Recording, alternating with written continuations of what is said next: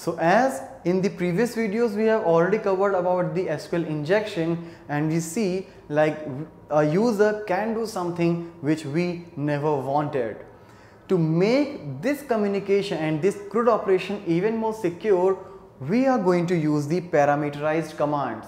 So in this particular video, we are going to do the same CRUD operations, but the way to make a command is going to be different, and here we will be using the parameterized commands. So in the previous video we discussed about the SQL injection, and we also covered like how passing the query by making the concatenations in the runtime, how can it affect the data at the runtime if some user does the trick. Now here in this particular video we are going to do the same thing but in a different way, and here we are going to use the parameterized commands. So the form is same, the buttons and the functionality is same, but a bit of code difference in the implementation, as here I'll not create the query by concatenating the value from the text box and the commands, but here what I'll do is I will simply take the parameters. So let's discuss about that. So I haven't made any change in the add new button, as here I'm not asking anything from any control. It's just getting the maximum ID and then adding it by 10.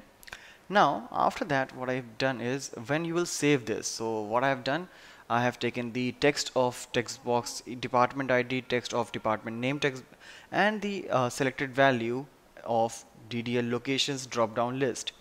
So and after that insert into TBL departments values, and here you can see I have passed 3 parameters. You can put anything out here and just make sure that you will be passing at the rate right here.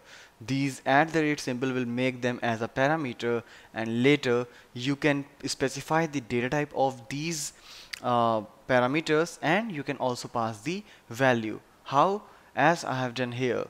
So it is nothing but just a string in which I have passed this statement. Later I associated this command variable with this command object, SQL command object, as I used to do earlier. But right after that what I have done is I have used cmd.parameters.add.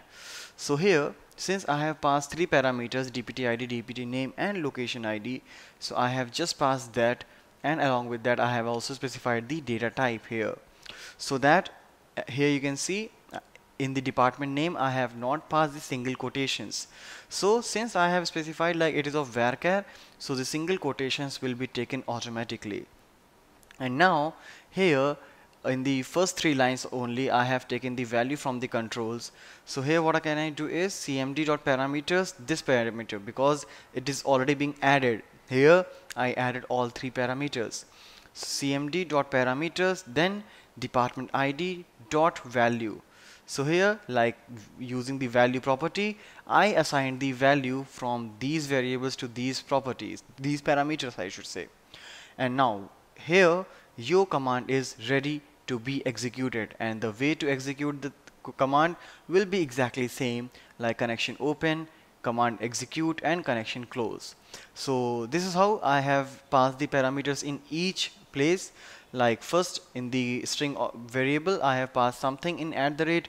Later I have just used this at the rate symbol and I added the parameter of the same name with this command, and after that I will assign the value using the value property. So this is how I have done in each of the methods, and now they are working fine. Like here you can see in update as well. Alright, so the way to do the thing is similar as I discussed earlier, and I have made the changes in all the respective buttons which I have taken. So let's execute it and see whether these commands are running fine or not. So here it's a table having 4 records. Alright, so let's continue.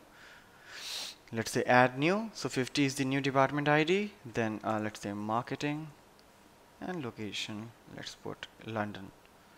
Say save. Let's execute it again, and here it is.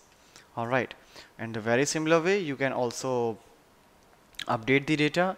Like here I'll say 30. Let's search that. Here I'll make it